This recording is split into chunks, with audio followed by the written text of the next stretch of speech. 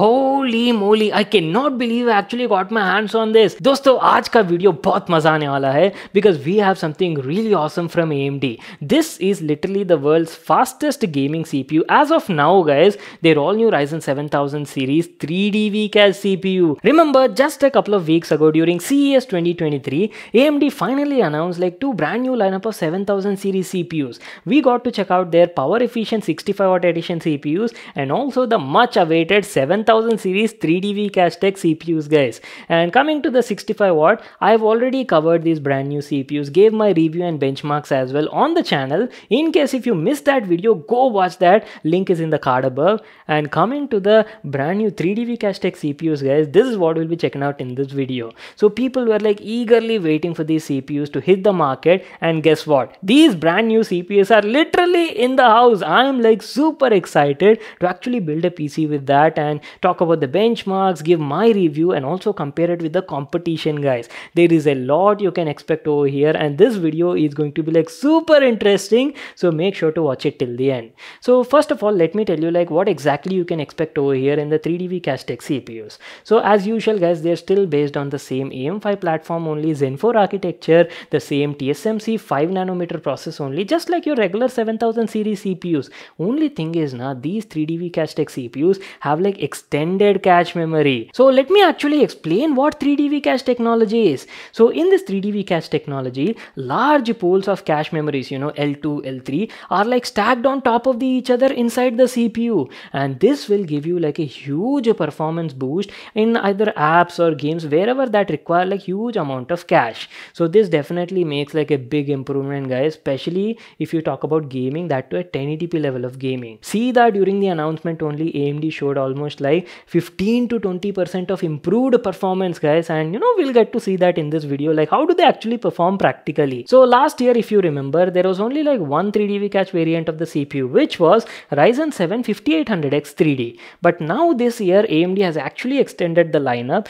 and not only Ryzen 7, you're also getting Ryzen 9 with 3D VCAS technology this time. Totally you're getting like 3 CPUs over here, and out of all these 3, today in the house we have the most powerful gaming CPU right now in the market from AMD, which is a Ryzen 9 7950X 3D. It's literally a 16 core 32 thread monster CPU with huge amount of cache. The cache you're getting to see on this particular variant is almost double the size of a non-X3D variant of CPU guys.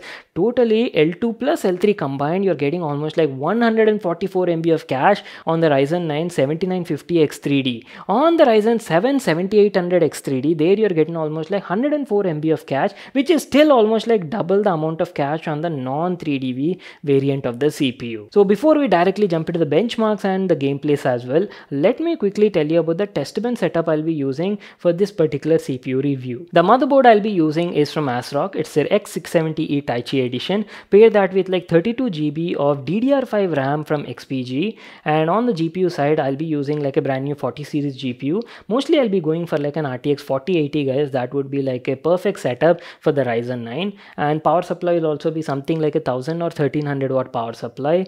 And that is pretty much it guys. This is a whole Testbench setup, and obviously we'll be using like an NVMe SSD only. So that is pretty much it. Now without wasting any more time, let's jump into the benchmarks. Now one thing everybody should note over here is synthetic benchmark apps do not utilize that huge amount of cache available on this CPU. So in fact you might actually see a bit lower scores than the non-X3D variant CPUs. 3D VCAS mainly shines in gaming sort of workloads and applications. Yet anyways, I'm gonna run these benchmarks and show you the scores. First up we have Geekbench 5. Over here we got a single core score of 2182 and a multi-core score of 22458. Oh wow, those are some pretty good numbers. Single core performance is actually higher than Intel's 13th Gen i9 13900K. 13900K scored around 2175 with a similar RTX 4080 Testbench setup. Very close scores, I would say almost neck to neck competition is over here, but on paper looks like AMD is going to take the prize. Coming to multi-core scores, here 7950X3D got around 22458, which is a tad bit less than 13900K's 23695. Looks like Intel is still holding good in its position in the multi-core segment. Now compared to the non-X3D variant of Ryzen 9 7950X, scores are slightly a bit less, around 2 to 3% difference was there. Now as I've told you, that was expected on the synthetic benchmark apps. Now moving on to the next benchmark, which is Cinebench R23. We are seeing good numbers here also, but sadly scores are actually below 13900K. We got a single core score of 1940 versus 2270 on the 3900K. Multi-core segment was also pretty much the same. We got a score of around 35,023 versus 38,519 for the 13900K. Cinebench scores were like pretty much on par with the non-X3D variant of the Ryzen 9 as well. Just have a look at these charts, you'll get an idea. Okay, keeping these synthetic benchmarks aside, now time for the real test, guys. Let's play some games and see what the newer Gen 3D VCAS CPUs have to offer. Starting off with Spider-Man Miles Morales, we're playing this game at 1080p, very high graphics, ray tracing is off, DLSS is off. Let's see what the raw potential of the CPU is. Just sit back, relax, and hope you enjoy the game. 100% worth fighting Spider-Man. Come on, robbing someone during the holidays?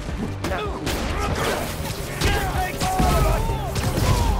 Oh wow, Muska performance, guys. Are you people looking at that? Buttery smooth gameplay over here. As you can see, on an average at 1080p very high graphics, we were getting around 169 FPS on an average. And just for a reference sake, when we played the same game at 1080p only very high graphics with RTX 4080 on 3900K Intel CPU, there we got an average of around like 161 FPS. So we are seeing almost like 4 to 5% faster performance with this newer 7950X 3D CPU.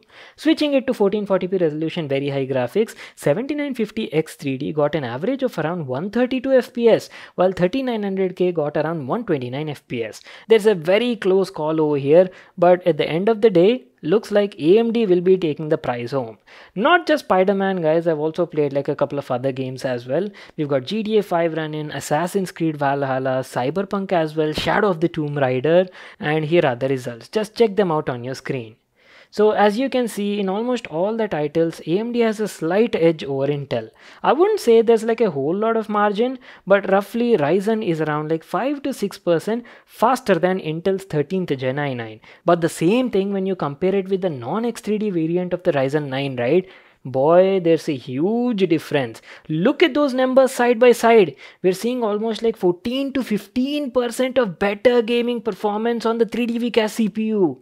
One more good thing over here is these new 3D VCAS CPUs definitely support one-click overclocking as well. You can easily do that using Ryzen Master utility. Simply enable PBO. PBO stands for Precision Boost Overdrive. Play around a bit with the settings to squeeze out even more juice from the CPU. But just make sure that you're using a good AIO cooler to keep the thermals in check. Thermal performance are also pretty great over here. I've used like a 360mm AIO from Deepcool, and the CPU is mostly running around like 69-70 degrees centigrade. On the overall, definitely some impressive results over here. Kudos to AMD team for their hard work. But at the end of the day now, it all comes down to the price. So AMD has also announced the official pricing for these 3D VCAS CPUs. Ryzen 9 7950X 3D was announced that during the launch it will be around $699 in the US. We still don't know the exact Indian pricing. I'll keep you guys posted on that. But thing is now, it's almost like $110 more than Intel's i9 13900K. So biggest question is, are you willing to pay like extra for that 5% faster performance? I really want to know your thoughts on this, guys. Do share your feedback in the comment section down below. So one more thing I forgot to mention, using this brand new CPU, we will be building like a really crazy powerful gaming PC in the next 2 to 3 days. I'm sure it's gonna blow your mind, guys. So would advise you to highly stay tuned to the channel, subscribe, and also hit that notifications bell icon on. And that is pretty much it. Time to wrap it up. I hope you all enjoyed watching the video and got to know everything about AMD's brand new Ryzen CPU. Make sure to smash that like button and subscribe to my channel for more such awesome videos. And I'll see you all in my next one.